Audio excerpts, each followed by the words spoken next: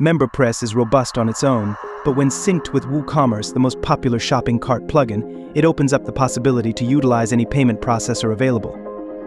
Before we delve into the details, let's quickly go over three main components, which are membership, subscription, and transaction.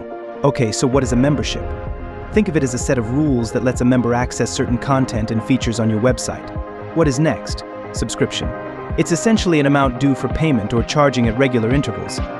Now, transactions. These are the details of a single payment or order. In MemberPress, a transaction gives access to a membership for a specific period. Each transaction has a start and expiry date, defining how long a user can access the membership. So how does our MemberPress WooCommerce integration plugin work? With our mapping dashboard, you can link products in WooCommerce with MemberPress memberships. When a user buys a mapped WooCommerce product, our plugin records a relevant transaction in MemberPress.